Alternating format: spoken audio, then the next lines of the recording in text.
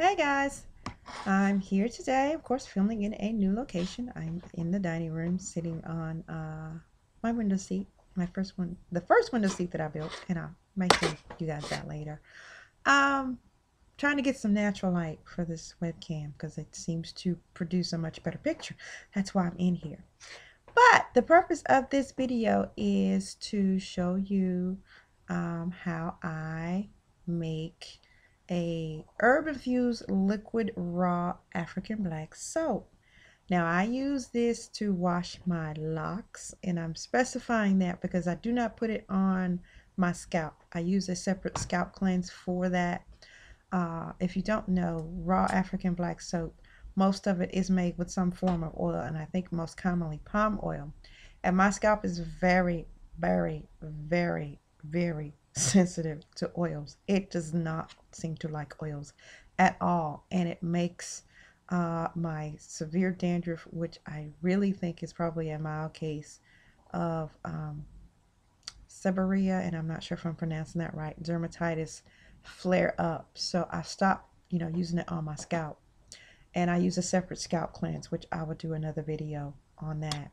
But I use it to wash my locks, and I use it to wash my entire body. And I thought I'd share with you this latest recipe that I have used some of, and I really like it over previous recipes that I use, because the only thing that I had used in it before was aloe juice, and then switched over to aloe powder, water, and of course the soap. So this one seems to be more moisturizing. I don't have to use as much moisturizer on my skin, and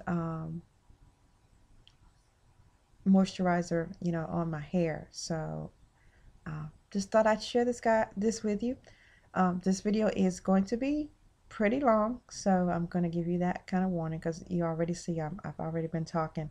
This is the one thing I like about this webcam, because I can see how long I've been running my mouth, and I've already been running my mouth for 2 minutes. And I've got some more talking to do as far as the herbs that I used in the video, so, or in the mixture. So this video probably will be pretty long.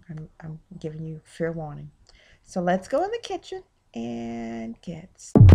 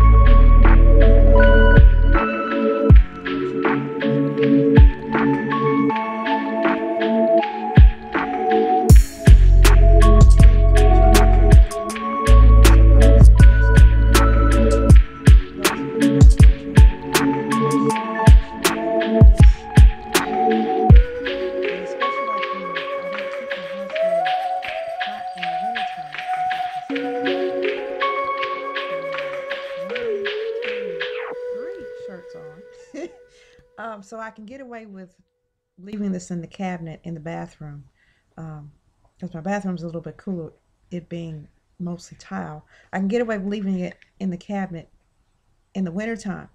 But in the summertime, this bad boy goes in the refrigerator. And like I said, I would hate for those of you with small children, I would hate for your child to think that this is yoo-hoo drink and drink this. Now, all the herbs that are used in here can be and are definitely used for and safe for internal consumption, but I don't think the black soap is. So make sure that you label this. And you probably do want to keep this in the refrigerator, especially in the summertime, or if you keep your house pretty hot, even in the winter, since there's not a whole lot of preservatives in here. The citric acid does a pretty good job. The tea tree oil does a pretty good job. But since I am trying to keep this as oil free as possible, um, I don't put any vitamin E in, type oil in there, which probably would help preserve it even more. Um, but that's, the purpose of me doing this, because the oilier type soaps were giving me problems. So wanted to show you what that looks like. And here's, you could probably really see it in the bottle, and you can see that kind of chocolatey.